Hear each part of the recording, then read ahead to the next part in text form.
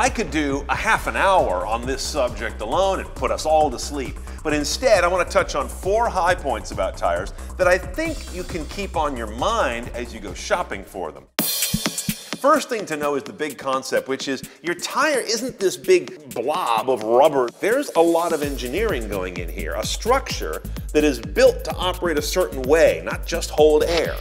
And unlike just about any other part of your car, this one changes shape rather dramatically when it's working. That's an amazing thing to keep in mind as well.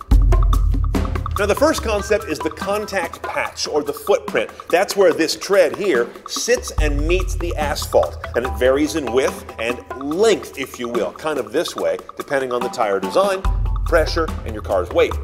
What happens at the contact patch is amazing. That footprint allows 3 major things to happen. First of all, for power to be applied to the road as the wheel is turning one way in relation to the car, and for braking to happen as the wheel is being resisted kind of in the opposite rotating direction in relation to the car. And then you've got the other 2 axes, which is kind of out and in laterally across the tire. That's how cornering happens, and you get that nice grip. And all of those dynamics typically will happen all at once or within a second of each other, and the tire's got to be able to deal with all of them well. The next thing that we all notice very much, and you should be aware of, is the profile of the tire, its height with relation to its width.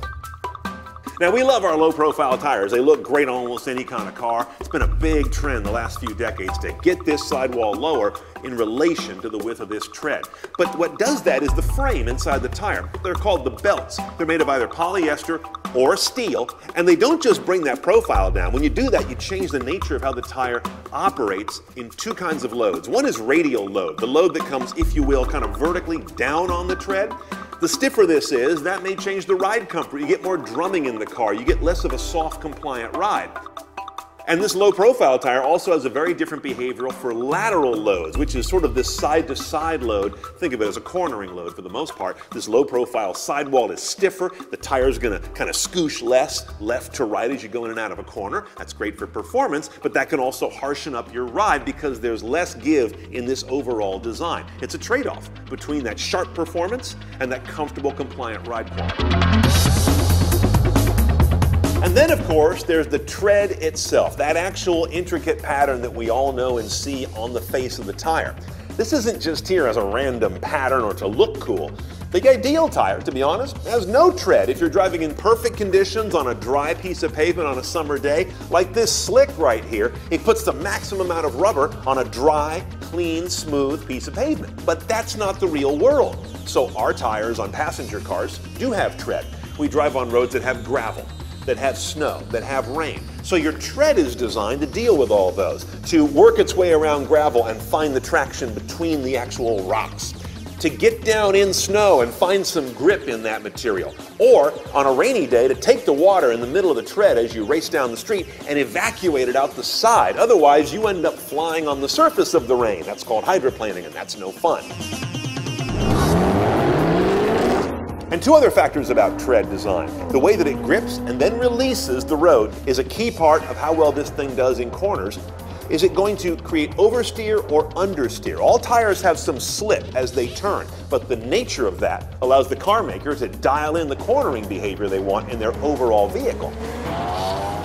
And finally, tread has a lot to do with quietness of a tire. The way these lugs grip and release at the road creates more or less and varying kinds of sound. That's where all the road noise you hear from tires comes from, and that's a big deal on luxury cars in a different way than on sports cars. The last thing I want to bring to your attention is rolling resistance. What it takes for this tire to roll down the road varies dramatically by its design.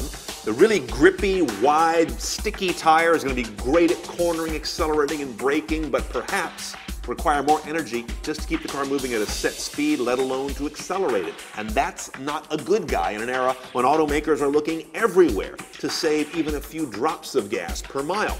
Now, it used to be that low rolling resistance tires, which you'll find on many very high efficiency cars, were awful. They were like having a 3-day-old bagel mounted on each wheel. Now, they tend to be pretty decent performance tires. Not extreme, but acceptable. They're much better at having a quiet ride, pretty good performance, and actually looking good as well. Oh, by the way, if you want to know what all this stuff on the side of the tire means, it calls out much of the technology within it, and we did a separate piece on this a little while ago about how to read your sidewalls. It's important for the tires you've got, but especially for the ones you're considering buying. I'll put a link into our episode 64 show notes to take you right to that piece, and that's at CNETOnCars.com. More car tech demystified right now at CNETOnCars.com. Click on Car Tech 101.